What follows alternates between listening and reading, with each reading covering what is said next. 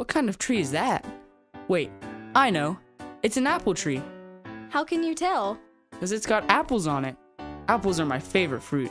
No, oranges. Wait, bananas. Bananas are definitely my favorite. My favorite fruit is love. Love? Love isn't a fruit. Sure it is. Love is a fruit of the Spirit. Fruit of the what? The fruit of the Spirit. In the book of Galatians, Paul writes about love, joy, peace, patience, kindness, goodness, faithfulness, gentleness, and self-control. When we walk with the Holy Spirit, that's the fruit we can expect to see in our lives. I'm not a tree. I don't have fruit.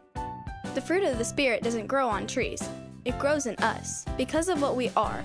An apple tree naturally makes apples, an orange tree naturally makes oranges, and a banana tree makes... Bananas! Right. And all who follow Jesus have God's Holy Spirit living inside them. So when they choose to let God's Holy Spirit guide them, what naturally comes out is... Love, joy, peace, patience, kindness, goodness, faithfulness, gentleness, and self-control? Right. All the fruit of the Spirit. And just like you can tell an apple tree by its apples, the fruit of God's Holy Spirit lets others know that we belong to God. But without the power of God's Holy Spirit, Paul says a different fruit grows in us, the fruit of our sinful nature. That does not sound good. It isn't. That fruit is selfishness, pride, anger, envy, disobedience, greed, fighting, and anything that keeps us from getting along with each other and loving others the way God does. That fruit always makes us want more stuff, because we think stuff can make us happier than God can. That fruit leaves us empty instead of full.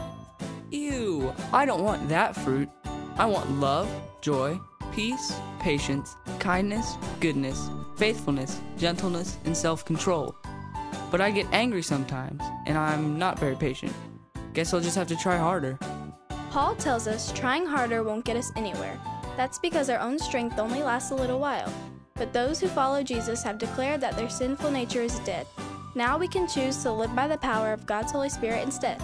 We can spend time with Him and pray and get to know Him, for real. And as we get to know God's Holy Spirit more... I know.